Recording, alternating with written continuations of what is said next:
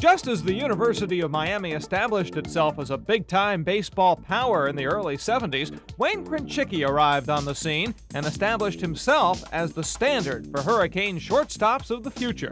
Stadium announcer Jay Rokeach. To this day, he'll still be remembered certainly as the finest all-around shortstop that the Hurricane baseball program has ever had. Scholarships started to come in 1973, and Wayne was one of the first real scholarship ball players at the University of Miami. And we brought in some real fine ball players.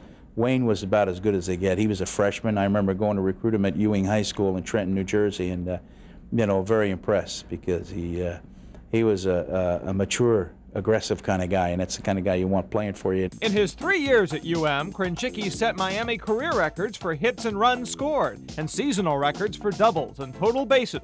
His career batting average was .316. He was so steady, and he made all the plays, and he was always in the ball game. He'd find a way to win. In '74, when we went to the World Series, we were like the Cinderella kids when we got out there. That no one in Miami, this was first time ever to the World Series. Not many people thought much of us as a program. But when we came back, they knew who University of Miami was.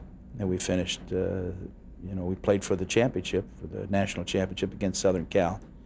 And Krenchicki was such a big part of that. But while Wayne was a great player on the field, he was a great character off it. Coach Frazier always had something about, the guys getting to the ballpark early. And Wayne wasn't one of those type of guys. And he walked into the dugout one Saturday morning, and he had a bag of donuts with him and a glass of orange juice, and sort of looked like he had just rolled out of bed. And he got into a little discussion with Coach Frazier, and Coach was always hard on certain players. He liked to bear down on him. And I remember Coach Frazier telling to Wayne if he wasn't happy with Coach Frazier's rules, that he could certainly leave the dugout at that time. And Wayne was cocky, and he didn't mind, sometimes battling the coach. And Wayne got up and he started to leave the ballpark at that particular moment. And I sort of grabbed Wayne and I said, "Gee, Krenchick, this doesn't seem like the best thing to do in your interest. I think you better come back here." Well, sure enough, he did come back, and on that particular day, I believe he had 4 hits and drove in the winning run against the Green Wave of Tulane. 3 years after leaving Miami, Wayne made it to the major leagues, where he went on to have an 8-year career with Baltimore, Cincinnati, Montreal, and Detroit. Krenchicki hits it hard, double to right field.